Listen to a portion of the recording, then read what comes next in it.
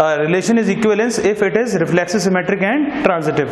तो हम समझेंगे यहाँ पर कि एक रिलेशन जो है वो इक्विवेलेंस कब नहीं होगा, if at least one of the three relations that is reflexive, symmetric and transitive a relation is false. मतलब इन तीनों के अंदर से सपोज एक रिलेशन है जो रिफ्लेक्सिव है, सिमेट्रिक है लेकिन ट्रांजिटिव नहीं है, तो उसको हम इक्विवेलेंस रिलेशन नहीं बोलेंगे।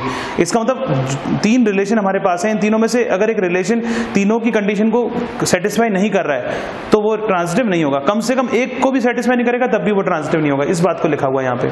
तो सेकंड पॉइंट है the identity and the universal relation are always equivalence relation. क्योंकि अभी हमने देखा कि जो आइडेंटिटी रिलेशन है और यूनिवर्सल रिलेशन है वो दोनों रिलेशन रिफ्लेक्सिव भी होते हैं, सिमेट्रिक भी होते हैं और ट्रांजिटिव भी होते हैं। तो वो दोनों रिलेशन कैसे हो जाएंगे, इक्विवेलेंस रिलेशन हो जाएंगे। अगर कोई हमसे बोलता है कि इक्विवेलेंस रिलेशन का एग्जांपल दो तो हम बोल सकते हैं कि आइडेंटिटी और यूनिवर्सल रिलेशन दोनों कैसे रिलेशन हैं, इक्विवेलेंस रिलेशन है। अब हम ये सीखेंगे, बहुत इंपॉर्टेंट पॉइंट है कि अगर एक सेट दे रखा है हमें तो अब देखो पहले हम इसको समझते हैं कि जो टोटल नंबर ऑफ, हम क्या पता लगाने जा रहे हैं, finding the total number of equivalence relation in set ए 1 2 3। हमने एक एग्जांपल लिया 1 2 3 सेट, तो हम ये पता लगाएंगे कि 1 2 3 सेट से ए टू ए कितने इक्विवेलेंस रिलेशन बनेंगे। बड़ा इंपॉर्टेंट क्वेश्चन है और इससे काफी सारी ऑब्जेक्टिविटी सॉल्व हो जाती है। अगर कैपिटल ए सेट दे रखा है हमें 1 2 3 और हम इसका ए क्रॉस ए निकाल लें तो आपको मालूम है ए सेट में 3 एलिमेंट है 1 2 3, तो ए क्रॉस ए में कितने ऑर्डर पेयर होंगे, 9 ऑर्डर पेयर्स होंगे, क्योंकि 3 into 3 9 ऑर्डर पेयर बनते हैं। तो ये जो 9 ऑर्डर पेयर्स हैं, इन ए क्रॉस ए के 9 ऑर्डर पेयर से कितने सबसेट बनेंगे, ये इंपॉर्टेंट बात है। आपको मालूम है ए क्रॉस ए के जितने सबसेट्स होते हैं उतने टोटल नंबर ऑफ रिलेशंस होते हैं। तो ए क्रॉस ए के सबसेट कितने बनेंगे, 2 to the power 9, क्योंकि इसमें 9 एलिमेंट्स हैं। तो 2 to the power 9 कितना हो गया, 512।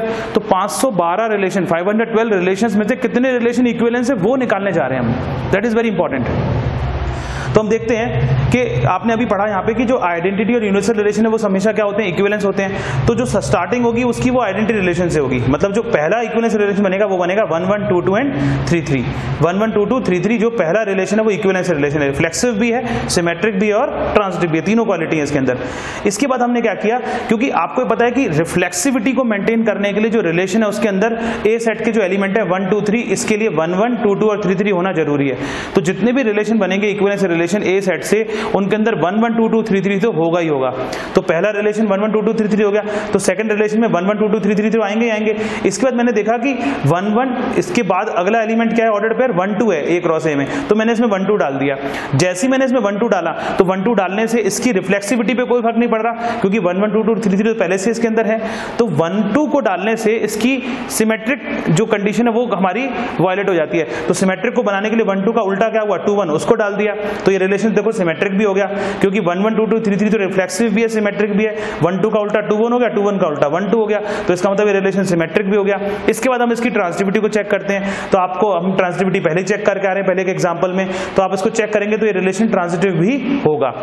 अब हमने सेम कंडीशन यहाँ पे ली, 1 1 2 2 3 3 वही 3 ऑर्डर पेयर थे। अब मैंने अगला एक ऑर्डर पेयर लिया 1 3, इसमें 1 3 डाला, तो 1 3 का उल्टा क्या है, 3 1 है। तो बिल्कुल सेम कंडीशन की तरह 1 3 के साथ 3 1 ले लिया, तो ये भी एक रिलेशन इक्विवेलेंस बन जाएगा, क्योंकि रिफ्लेक्सिव भी है, सिमेट्रिक भी है और ट्रांजिटिव भी है। इसी कॉन्टेक्स्ट में सेम तरीके से 1 1 2 2 3 3 लिया हमने, अब हमने 2 3 ले लिया इसके अंदर। 2 3 का उल्टा क्या होगा, 3 2, क्योंकि हमें सिमेट्रिक मेंटेन करना है। उसके बाद ये रिलेशन ट्रांजिटिव भी हो जाएगा। तो इसका मतलब ये रिफ्लेक्सिव, सिमेट्रिक, ट्रांजिटिव तीनों बन गए। इसके बाद हम ये सोचते हैं कि हमने 1 2 1 3 और 2 3 के उल्टे डाले इसमें। अब हमने क्या किया, 1 1 2 2 3 3 के साथ 1 2 लिया और 1 2 के साथ हमने 2 1 लिया, क्योंकि लेना ही पड़ेगा उसके सिमेट्रिक को मेंटेन करने के लिए। इसके साथ हमने फिर 1 3 ऐड किया। अब 1 3 के साथ 1 3 का उल्टा क्या हो गया, 3 1 हो गया। 1 3 का उल्टा 3 1 हुआ। अब इन दोनों के आने से आपको पता है कि 2 1 है, 1 3 है, तो 2 1 और 1 3 से 2 3 बनेगा ट्रांजिटिव रिलेशन के अकॉर्डिंग, क्योंकि हम ट्रांजिटिविटी भी मेंटेन करेंगे इसकी। तो अगर हम इसको ए बी मान लें और इसको बी सी मान लें तो ए सी क्या होगा, 2 3 होगा। 2 3 को भी इसमें होना चाहिए क्योंकि ट्रांजिटिव होना चाहिए, और जैसे 2 3 आएगा तो 2 3 का उल्टा क्या हो गया, 3 2 हो गया। अगर हम काउंट करें 1 2 3 4 5 6 7 8 9, तो ये 9 के 9 ऑर्डर पेयर ए क्रॉस ए के इसके अंदर आ गए। इसका मतलब ये क्या बन गया, ए क्रॉस ए इटसेल्फ बन गया, जिसको कि हम क्या बोलते हैं, यूनिवर्सल रिलेशन बोलते हैं। इसका मतलब स्टार्टिंग किससे हुई, आइडेंटिटी रिलेशन से हुई, और एंड किस पे हुआ, यूनिवर्सल रिलेशन पे हुआ। इसके बीच में सारे हमारे इक्विवेलेंस रिलेशन बन गए। तो इसके बाद तो इक्विवेलेंस बन ही नहीं सकता, क्योंकि पूरा ए क्रॉस ए सेट आ गया इसके अंदर। तो इसका मतलब ये समझ में आया हमें कि जो इक्विवेलेंस रिलेशन है हमारे पास, वो रिलेशंस ए सेट के ऊपर अगर अगर वो 1 2 3 सेट है तो उसमें 5 बनते हैं, R1 R2 R3 R4 और R5। तो 1 2 3 सेट के लिए कितने इक्विवेलेंस रिलेशन बने? 5 रिलेशन बने। कितने में से? 512 के अंदर से।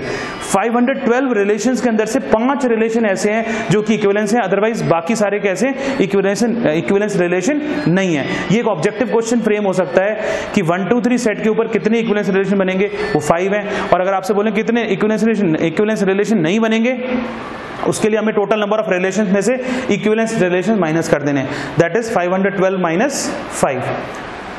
अब इसके कुछ पॉइंट्स हैं इक्विवेलेंस रिलेशन के, वो समझने हमें।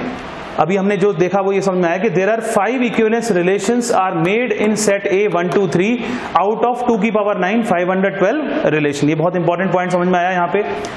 The smallest, this is again a very important point, the smallest equivalence relation R on set A 1 2 3 is the identity relation।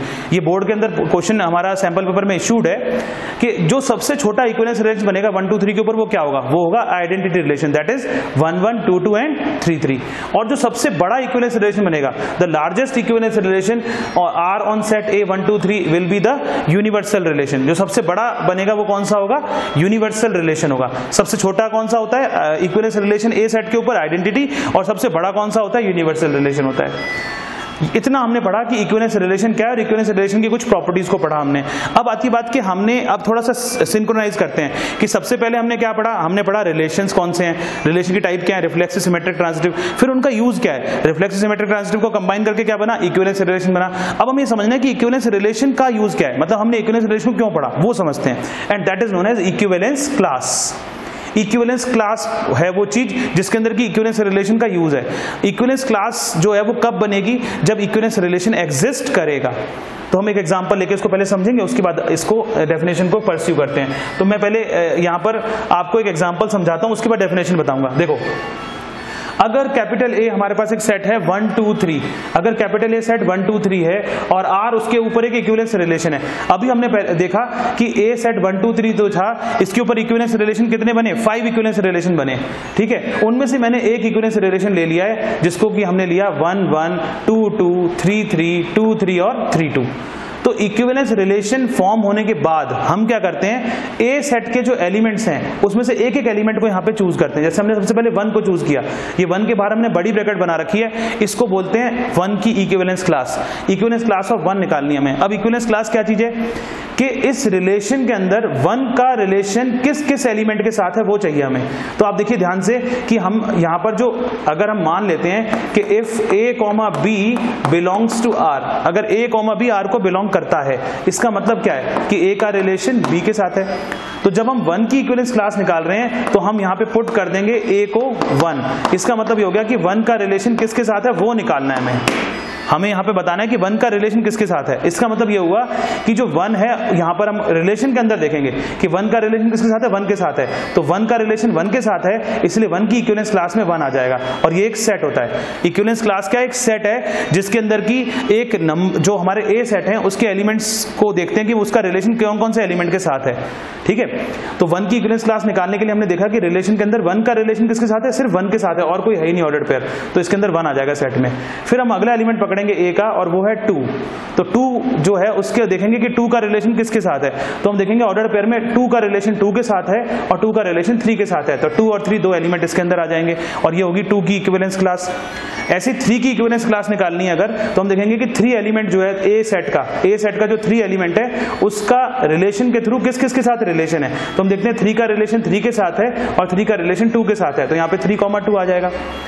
इसका मतलब ये हुआ कि जो हमारा इक्विवेलेंस क्लासेस हैं, इक्विवेलेंस क्लास में कर क्या रहे हैं हम? इक्विवेलेंस क्लास में हम ए सेट जो है उस ए सेट को ब्रेक कर रहे हैं छोटे छोटे सेट्स के अंदर। इसको बोलते हैं partition of a set. Equivalence class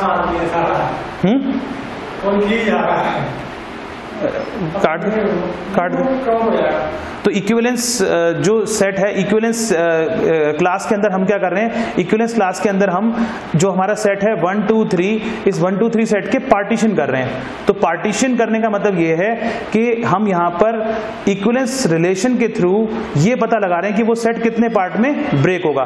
तो 1 की इक्विवेलेंस क्लास 1 हो गई, 2 की इक्विवेलेंस क्लास 2 3 हो गई और 3 की इक्विवेलेंस क्लास 3 2 हो गई।